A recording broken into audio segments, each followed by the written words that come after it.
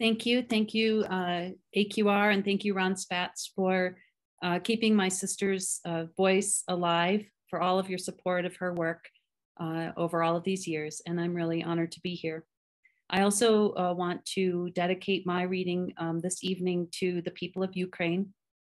Growing up as a first-generation Latvian American, we were siblings to the Estonians and the Lithuanians, but cousins to the Ukrainians. And my sister and I always referred to that group as the Liths, Lats, Ukes, and Stones. And so this reading is also for them and for their freedom. I'm going to start with a poem that was published in the fall and winter of 2004 in AQR. And this poem is called Married Couple Singing. Aglona, Latvia, 1964. And speaking of history, 57 years we have been married. So long, when we sing, our mouths form the same O, our heads inclined together, our eyes do not meet. His stiff back, my arthritic wrists, noses the same potato shape, forgotten tubers in the center of our faces. The exiled grandchildren call us Zemniaki, peasants. This place, old country. They want to inherit our ethnic names, my flowered shawl, his strong hands. Not our histories, not this place, the wrecked thatched roof farmhouse where I bore their father, where we slept nights through the occupation on mattresses stuffed with straw. Not our memories of the war.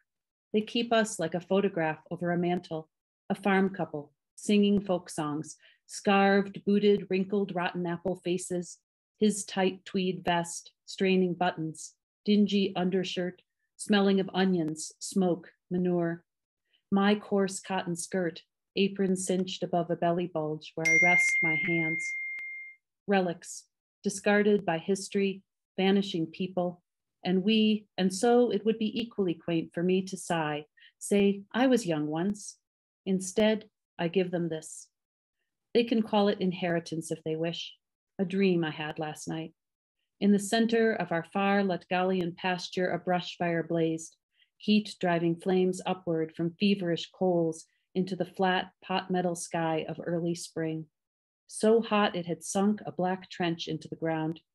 Around the periphery, two panicked ash gray mares galloped, my body not in the flames or on the trampled grass. I saw it as God might, a scene with no one in it. That fire, still burning, a great pit in the center of my life around which something never stops running. And then I'm going to read two pieces that I actually have that were never published anywhere. One is not even named. I have a lot of Eva's work from her lifetime that I kind of flip through from time to time. And I thought that these two pieces fit in well with the other series of poems. This first one was probably written in 1999. You tell me your memory is a room stacked with newspaper. Sometimes you enter, swipe dust off the stacks, turn the brown pages. Some you never looked at. You left us those, and they are silent. Is this organic, this gesture of one hand, this surrender, the way your surgeon says one brain hemisphere disconnects from the other? Is this the gesture of fireweed and wild rose, horsetail and lupin, stinging nettle, to lie down at last, say nothing comes between us now? Or is this the moment when rain begins, wind begins, a sound like someone moving a heavy armoire or the oak chest of drawers in my childhood room with the warped oval mirror and aluminum sheen?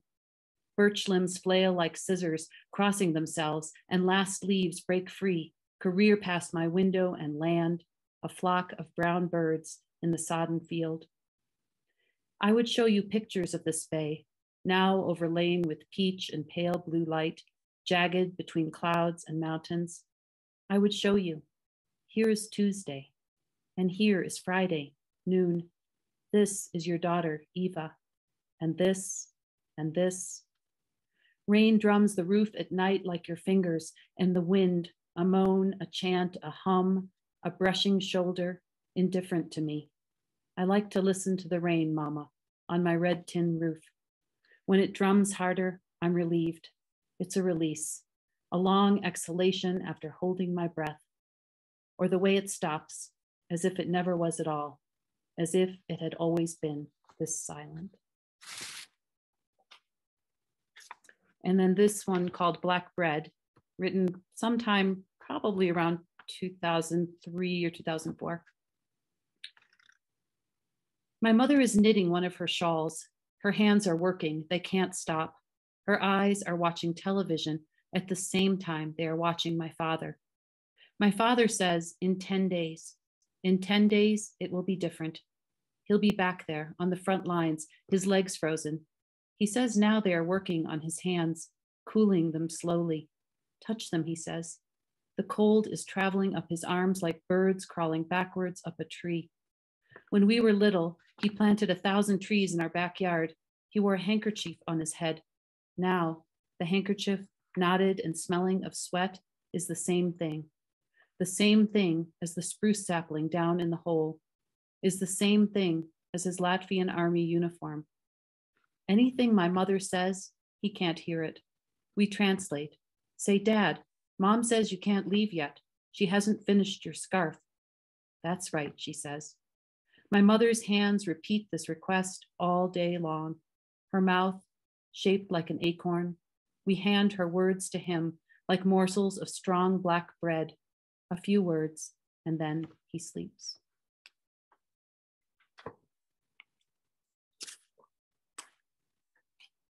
The next poem was published in the AQR Spring Summer 2007.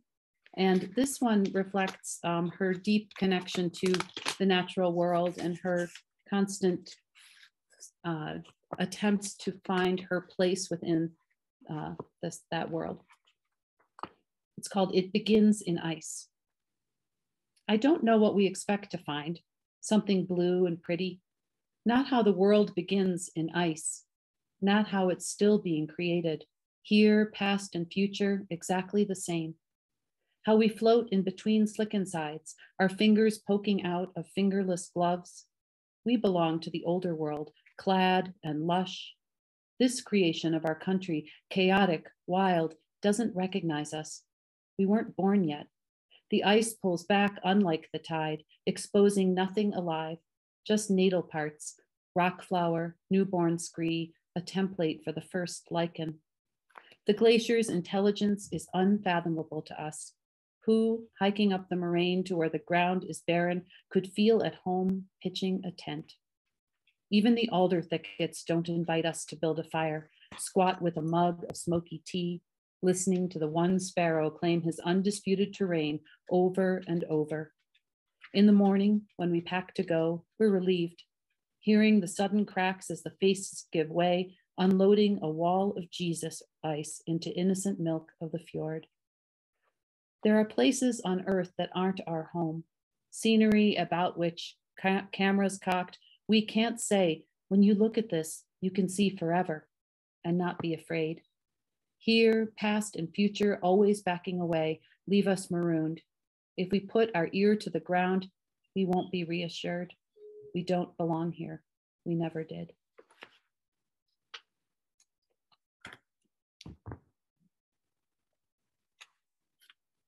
And from AQR Fall and Winter 2008, Heaven and the Fallen World. To stand in the woods and watch the St. John's Day fire, the Latvians holding glasses of schnapps, to stand in the woods unseen, to watch the women in knee-length skirts, in pantyhose and pumps, the men stripped of their ties and jackets, to see them again, Mr. and Mrs. B, oak leaf wreaths crowning their heads, leaning against each other and singing as if nothing's happened, as if Mr. B had never collapsed dead at his carpentry bench, as if Mr. K had never discovered the spot on his lung, to see the men light each other's smokes between songs, light them from their own burning ends, tossing the butts into the fire, to see anorexic Mrs. K crunching almonds snuck from her pocket, as if she still had a stomach, to see her again in her tan pantsuit, the amber rings loose on her fingers, as if she still had limbs, The men heave more logs onto the fire like there's no tomorrow. Through the dark backyard, my mother strides to the house on two strong legs. She's going to fetch the janusirs, yellow and dense, studded with seeds. Just this morning, she must have unpeeled the cheesecloth, placed the loaves on platters. To see her hurrying like she'd never had an aneurysm. To see my father reaching for the next bottle, like the past wasn't banging on the door of the house, wearing an SS uniform. To see him pulling out the cork as if he had never, at 85, opened that door and invited the war back in. Just like the old times. Soon the neighbors will call the police, now that the fire's so big, now that it's midnight and the ancestors have arrived, armed with their koklas and pranks. To see them jumping over the flames, singeing the hems of their tautistarpas, chasing each other through the garden. To hear the songs getting older, calling up the gods of thunder and fire. To see Mr. K feeling up my mother, his big hand crawling along her thigh. To see my father checking out the breasts on a Baltic beauty who's just arrived from 1904, a basket of blackberries in her arms. And that's the last straw. I slip into the woods like I did as a girl after crawling out my bedroom window. I run through the trees, up the bank to the vacant lot where the boyfriend sits in the car, smoking, waiting for me, waiting to take me out of this nightmare into his own American version, his right hand on my thigh, the left handing me the bottle of wine, the sweet kind that tastes like blackberries, that makes me believe there might be a heaven.